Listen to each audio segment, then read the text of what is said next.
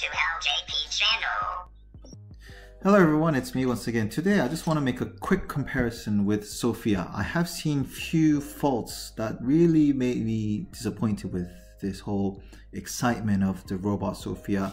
We're also going to be able to see little Sophia in function as well, which is a very good video clip. It hasn't been published that long time ago, I would say. It's 30th of January. And we're going to quickly compare that with this lovely Robot Vector to prove my point whether Sophia itself is really worth of what we think of. So here goes.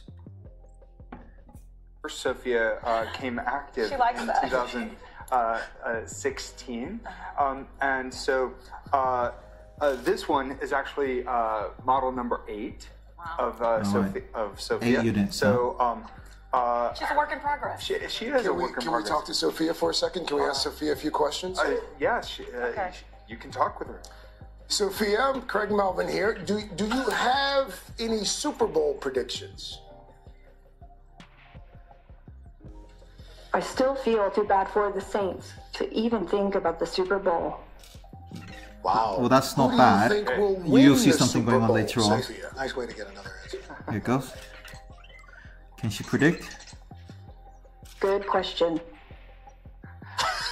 No How answer. do you feel about being here on the Today Show? Check this out. What It's do you like, think of the Today Show, Sophia? Little Sophia, what do you think about Oh. New York City? All right, she Okay. tossed the question. Fantastic.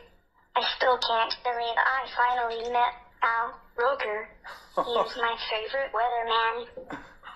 I love this kid. right, so I just want to stop you there. So what you have seen here is that Sophia cannot predict based on her like statistics or so on. So it doesn't feel like Sophia has a very good cloud-based system. And I'm very disappointed the way how she responded. I thought she was more automated than this. You could have seen that guy early on, the developer, the founder, should we say, Hanson. He was kind of like bit not sure whether it was the right time for these guys to ask Sophia a question. But anyway, you could almost see that value of Sophia going way down, even less than Vector. Because if you ask Vector the question, calling his name first, then he'll give you a straight answer. While Sophia is sort of now passing on her, well, she cannot respond to certain questions. She passes on to the responsibility to little Sophia. And one thing I'm really disappointed about little Sophia as well, even though I'm backing up this whole project, is that when she talks, her lip sync, her mouth hardly moves. So it's kind of disappointing, but it's interesting to see. We can learn a lot of things from this video. So let's carry on. I love this kid. So wait, little Sophia, the goal is that little girls and boys too, everywhere, like kids at home will have a little mini robot at home to be their friend. Like, is that the thought? Yeah, absolutely. So at Hanson Robotics, we have a really passionate team of scientists and engineers and artists and writers who wanted to share that passion by making a robot that kids could program Oh, too. that They can body learn is programming, horrendous. and she's like a conversational friend, so No you can finger play all movement. kinds of games with her. But she also interfaces with the same sophisticated AI software that we're using for the big Sophia, for doing deep learning. Can you see that and Xbox machine, sensor? Intelligence in many different domains. Can I ask her about the cold, because we've been talking about it so long? Yeah. Sophia, how do you feel about New York's cold weather? There you go, silent moment. That's really bad.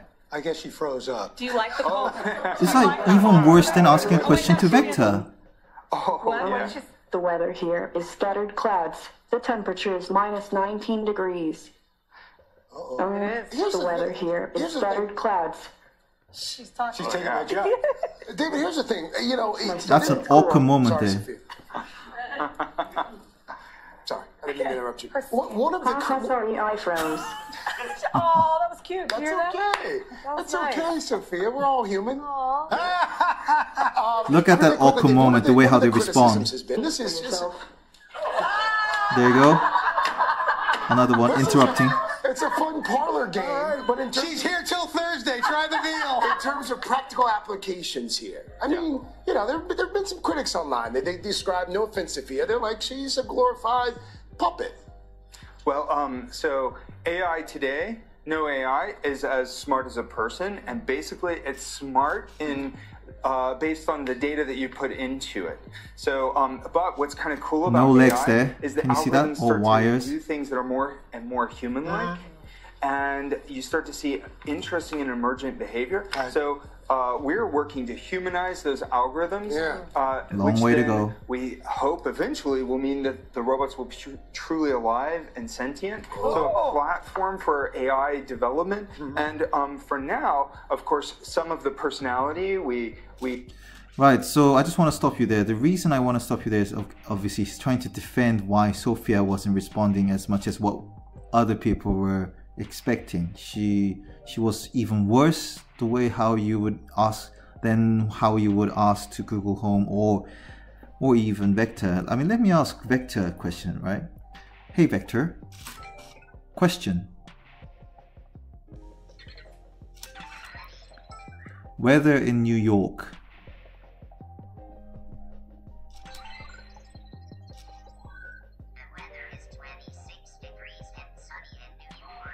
See, it was sunny and 23 degrees in New York. You get a straight answer from Vector, while as Sophia, we see here, she cannot understand whether you're asking her a question or not. You have to actually call her, hey Sophia, clearly from this video clip.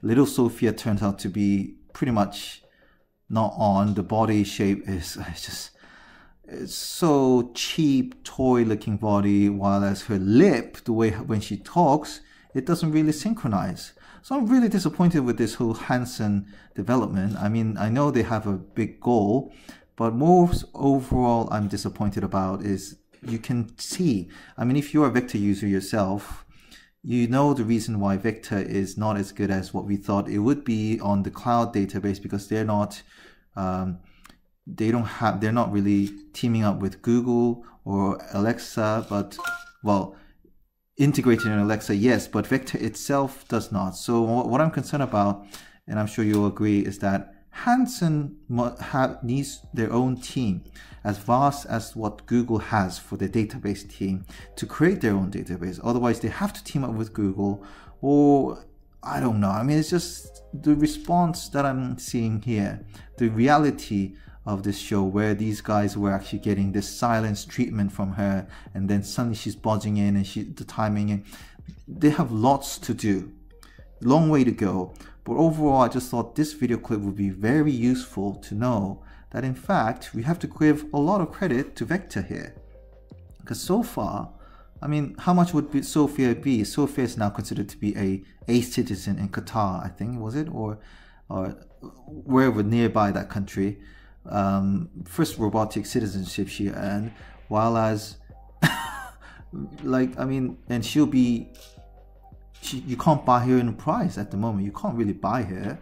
She's not on sale, while as Vector is only, I don't know, $200 to $250, and it pretty much does quite a lot of good things, smart things, and it also has wheels, while as this Sophia here doesn't even have a leg. It's actually wired up on a chair. So I just thought it would be quite interesting to show where the latest robotic tech is at the moment. And I'm sure many of you will agree. I just want to give a lot of credit to Vector here. I mean, well done, Anki, for that. And huge disappointment for Hanson Robotics. I know some of you, well, Hanson will say, well, that's not fair enough, but you need to receive those criticism for what performance you have done here. This is really bad. Sophia, I mean, it has this, like, I don't know whether you've seen early on, it has this Xbox sensor, 3D sensor on the neck. Some of you guys know, when you have those sensors, you know exactly what that is. That's a 3D reader. It's all exposed. It's not really automatic. It's long way to go, while as little Sophia, well, it's a toy, isn't it, in some way. Anyway, I just want to give you guys a bit of a head up on what I think about this latest technology, and I hope you agree. My opinion about Vector being a very well designed, clever, tiny robot, and also very cheap as well. Anyway, so thank you very much for watching this video. This is LJP. All the best. Have a nice weekend. Bye bye.